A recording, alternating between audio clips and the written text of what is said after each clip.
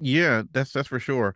And to be honest, like you mentioned, getting rid of that control is probably the hardest thing because I mean, we're entrepreneurs, we're starters, just by nature. So we like to work on things. We like to see things grow exponentially.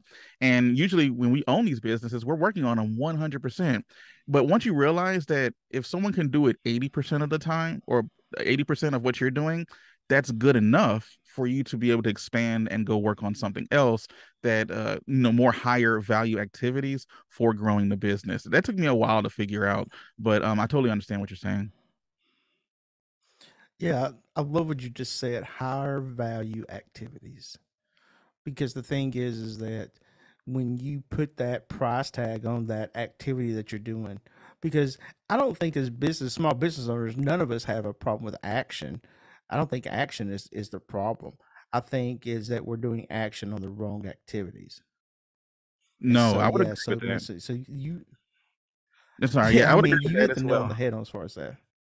Yeah, when it comes Yeah. to like, I'll give you an example. So one thing that I do is I'm a blogger, right? But one thing that I do as well is called content publishing, which is basically the same thing. It's just that content publishers don't always write the content. And when you're writing the content and putting it out on the internet or on the websites, if you hire someone else to do that for you, writing the content is the easy part. And you can easily show someone else how to do that so that you can more value your time working on something to help grow that business even more. So I think we're on the same lines when it comes to that. Yeah, it definitely. Um and the thing is that once you're able to start valuing your time and saying, "Hey, I can't be spending this time on this." I'll give you a prime example. Okay, Yeah. is that I used to be in charge of updating my UPS store websites. I'm very good at it, and I was very fast at doing it.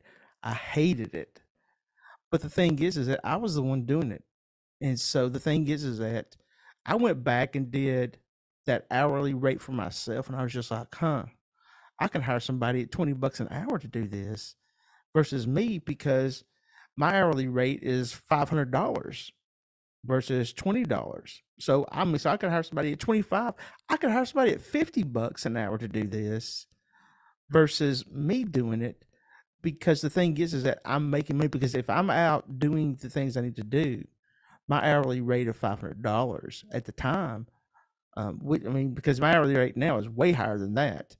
Um, but at the time when I was doing this, I was just like, huh, I've got to get rid of that. I mean, I can hire somebody to do that. It's the weird thing is that, I tell people to, to look at your life. If you have a yard, unless it is one of the things that brings you pleasure in life, pay somebody to mow your grass.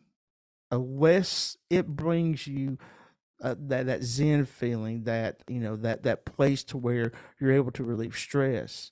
If it's something that you're dreading doing every day,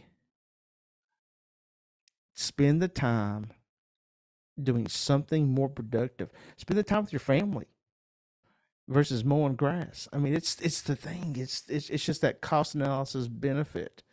And the thing is that for me, I quit mowing grass probably 15 years ago. I actually sold my mower. I don't even own anything to mow my grass anymore because I hated it. It was a chore. I mean, I hated mowing grass. Still do to this day. If you want to put me on a mower, I'm just like, oh my gosh, I hate it. And I think it comes from when I was a teenager. My dad had a farm, and we had cattle and horses and stuff, and we had to put up hay. And I remember working for him and spending hours upon hours on a tractor cutting hay. So basically, I was on a gigantic lawnmower cutting acres and acres of fields just and I don't know. The whole thing about mowing grass just drives me crazy. That's one of my pet peeves in life. So anyways, yeah, I tend to get off on a rant, man. Sorry, Chris. Hey, no, I completely understand because that's one of the things too. Well, that was actually one of the first things that I outsourced, like, quote unquote, was cutting the yard because I feel the same way as you. Growing up, you did it all the time, and especially growing up in the South. I'm originally from Louisiana, so you had to cut the grass like every couple of days because it's just always hot, and you would cut grass all the way until November, December, and you have like a month break, if that, and then you got to start it up again. But unless you get, like you said, that zen-like feeling doing it, which I didn't get.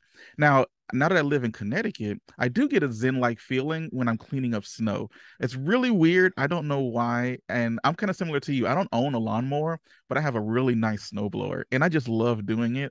Maybe it's because I didn't grow up where the snow was.